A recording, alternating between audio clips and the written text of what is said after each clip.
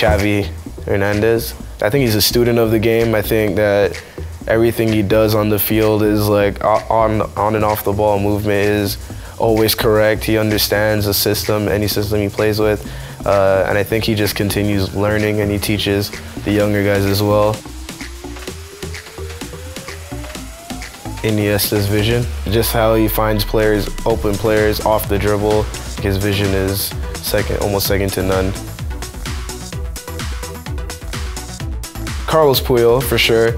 You can always count on him to give 150% on and off the field. He was a true leader and worked hard and played the game with his heart every game.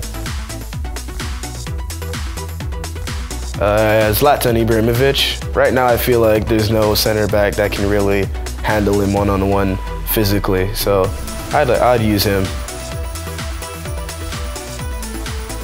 Ronaldinho. Just a mix of skill, dribbling, shooting, free kicks, like he had everything. I'm a left footer, so I dream of having a right foot, like anyone who can actually use a right foot, to be honest.